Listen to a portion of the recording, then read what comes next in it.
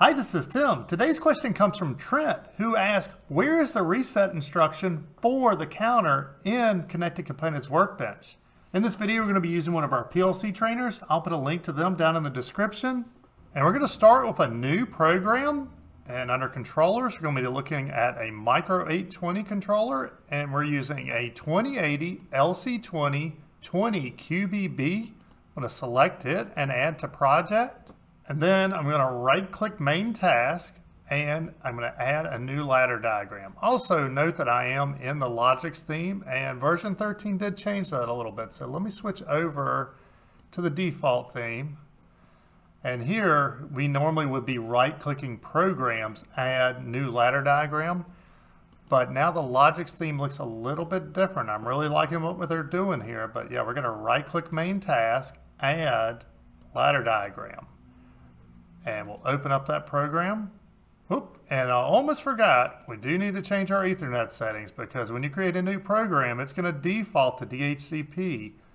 We configure my IP address for 192.168.1. And if you're using our trainer, then it's going to be 10 with a subnet of 255.255.255.0.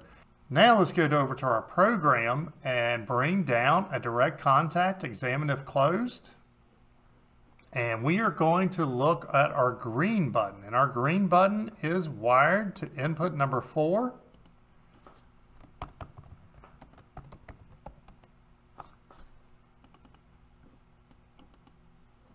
And then we're going to bring down an instruction block and just type CTU. And for our preset, we're going to just put a value of 10. And then we're going to bring down another rung. And we're going to use the blue button to reset. And the blue button is input 7 on our Getting Started guide. So blue button. Then typically, if we were in Studio 5000, we would use a reset instruction to reset our counter. But if you notice in Connected Components Workbench, the reset is actually integrated into the CTU. So there's a couple options here. First, you could simply take this blue button and you could paste it right here.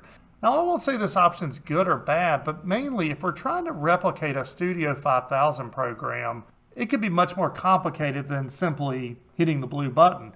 So I want to do it and leave roughly the same structure. And I can do that easily using an output energize instruction. So I'm going to bring it down here. And we're just going to create a variable, and we're going to call this our counter reset. And we'll select that one.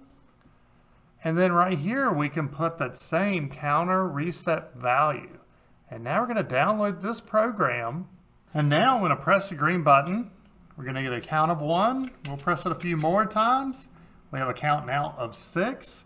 And now I'm going to press the blue button. And that's going to reset our counter back to 0. So I hope this video has been helpful, Trent. You know what helps us? You hitting that like button and subscribing to our channel. Did you know we put out at least one automation video a week? Till next time.